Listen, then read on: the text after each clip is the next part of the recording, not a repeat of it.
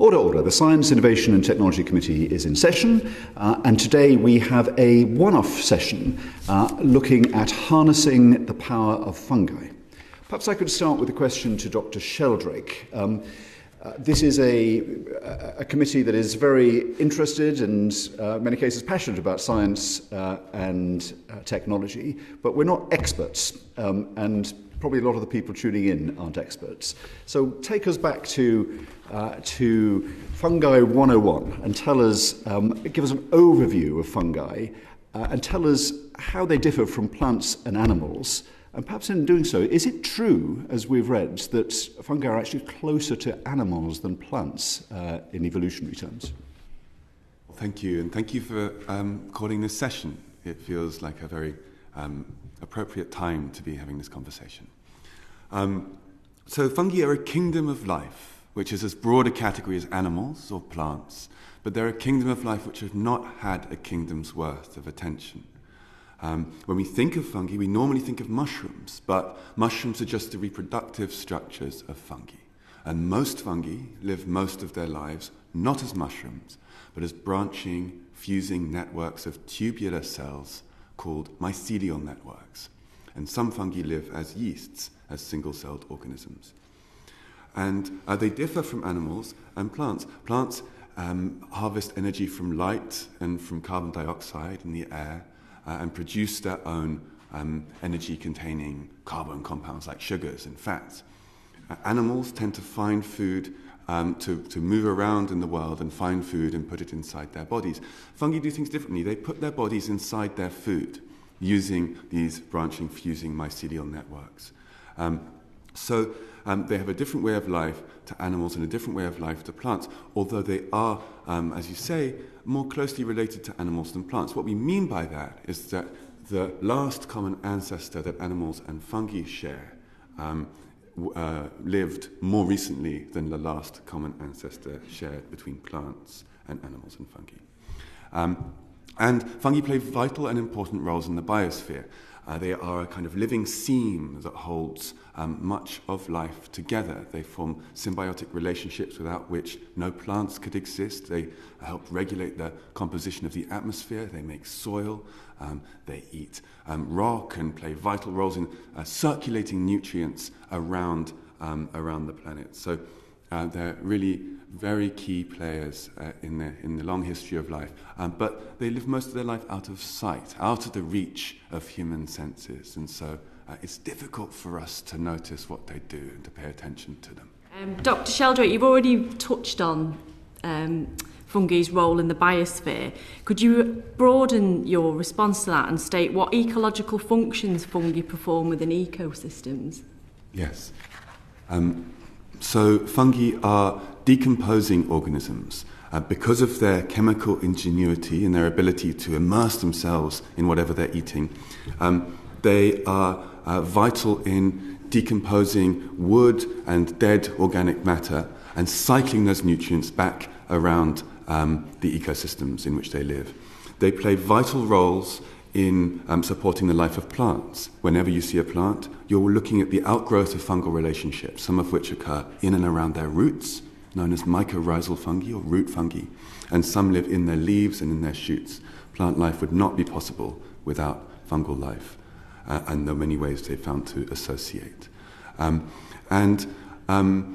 play vital roles in creating soil habitats. They make soil. They hold soil together. They form a sticky living seam that holds soil together. So these are three. There are many, many I could go on, but I'll keep it short. Thanks. And we've heard about corn, obviously, but what role do fungi play within the economy, and which everyday products utilise fungi or their derivatives? Well, fungi play such key roles in the whole biosphere and underwrite the regenerative capacity of the biosphere. So that this would be a long list, but I would start with foods. So we have cheese, coffee, chocolate, yogurts, many other fermented foods, soy sauce, miso, and drugs. Another example, we have alcohol, we have cholesterol-lowering statins, we have immunosuppressants, we have psychedelics like psilocybin, and a host of antiviral and anti-cancer compounds, and many others. Anytime we cultivate a plant, we're cultivating fungi too. So any part of the economy that depends on plants depends on fungi. So I'm thinking of agriculture and forestry.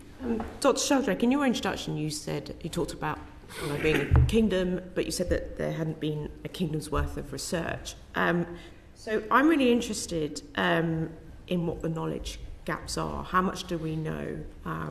Where are the gaps, and what role do you think the government should play in terms of trying to fill these research gaps? Mm-hmm. So the answer is that there are a huge number of knowledge gaps, so, many of which we don't know, unknown unknowns. Fungi were only identified as their own kingdom of life in the late 60s when they won their taxonomic independence. Not fully. What this means is that there aren't nearly so many opportunities to study fungi as there are animals and plants. So there's a lot of basic research that in the world of animals and plants has been done many decades ago that has still not been done for fungi. There's also a lot of applied research that has not been done for fungi. So there are areas to do with fungal conservation, fungal taxonomy, things like decomposition, which is sort of an unglamorous subject but is vital for many of the potential applications of fungi, for example in net zero and in bioremediation. These are just some examples. And the UK government can play a much stronger role in supporting fungal research in two main ways. Firstly, by not funding mycological research. The UK is a centre of excellence for fungal research and expertise. There's institutional and amateur networks of fungal enthusiasts. And so firstly would be to not defund this if the opportunities to do so arise. Number two would be to involve the UKRI and to conduct a review of the places where fungi are being funded by UK research councils and to identify places where the balance can be addressed between fungi and animals and plants. And that might look like, firstly, including fungi where they're not mentioned in grant frameworks.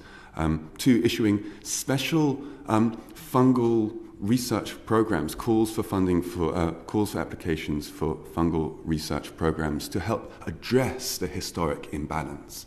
And number three would be to make sure that on grant awarding committees there are people with some fungal expertise. In terms of conservation, and it's an important subject matter, how are fungi faring and what notable challenges or pressures are they facing? Fungi face lots of challenges. They face challenges from unsustainable agricultural practices like over-ploughing, over-application of chemical fertilizers, fungicides and pesticides, from habitat destruction like deforestation. But they're underrepresented in our litanies of preservation. Less than 0.2% of global conservation priorities are fungal. This is a really big problem. There are a number of steps that can be taken to address this. But the reasons why we need to address this are because when we sabotage fungal communities and fungal habitats, we undermine our efforts to limit global heating, to stop the rapid loss of biodiversity. And also, we're destroying a library of ingenious fungal solutions that they've adapted, they've evolved over 1 billion years, many of which could be useful to humans in the future. So this bank of fungal diversity that exists should be protected to help us move forwards in generative relationship with these organisms. For the benefit of the committee, for those that are watching, just explain why we should be sort of kind of more scientifically interested in mushrooms. Mushrooms are a vital food for humans and have long been a vital food for humans. And there are many ways that we can work to include mushrooms within our food systems. Mushrooms can be grown on agricultural waste, like corn stalks. They can be grown in a matter of weeks, inside without the need for large areas of agricultural land, apart from those areas of land needed to provide the agricultural waste, and are nutritious and have all sorts of interesting chemical properties, medicinal properties that are in need of further research as well. So this is an area of mushrooms have been used as medicines and as foods by human cultures around the world for an unknowably long time. And this is a bank of cultural knowledge and wisdom that we are not fully taking on board at this time. So I wanted to turn to the subject of net zero, which you've touched on very briefly yourself already, Dr. Sheldrake. Specifically, I want to think about how fungi could be used to perhaps help reach our ambitions for net zero. A very big question. Fungi touch so many aspects of the biosphere that one could talk at length about this. I'll choose the area that I research, mycorrhizal fungi. These fungi live in and around plant roots, and plants supply them with energy-containing carbon compounds like sugars and fats that they produce in photosynthesis.